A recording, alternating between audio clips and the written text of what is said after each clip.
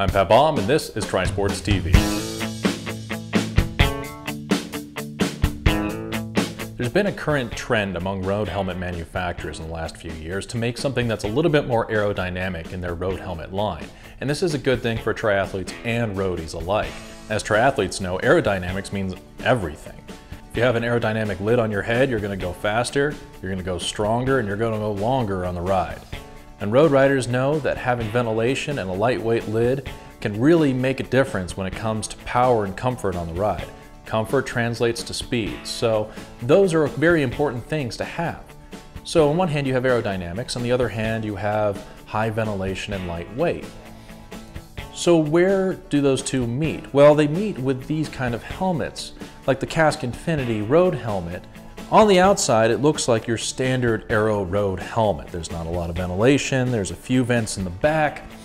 It's very lightweight because it is a road helmet, doesn't have the long Aero tail that you find on Aero helmets, but still provides that aerodynamic front. What makes this unique though is that it can convert between the two very quickly depending on conditions.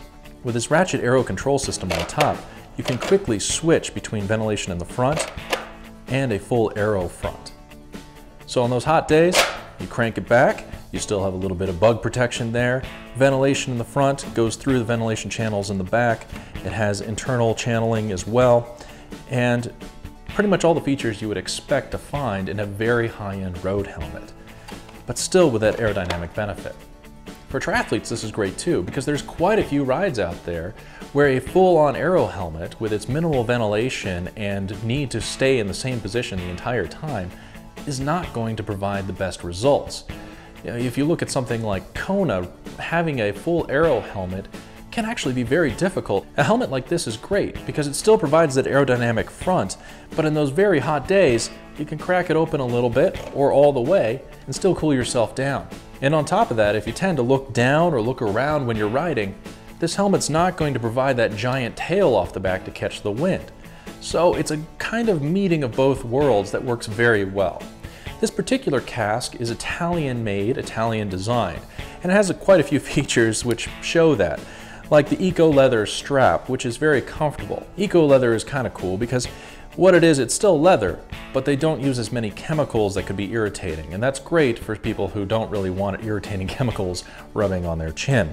The inside of the helmet uses their Octo Fit system, which is just a ratchet wheel on the back, something you're starting to see in a lot of other high-end helmets, and a 3D drying pad system which has Coolmax in it, which is a little bit unique to Kask. It's quite comfortable from what I found and works great here in the desert.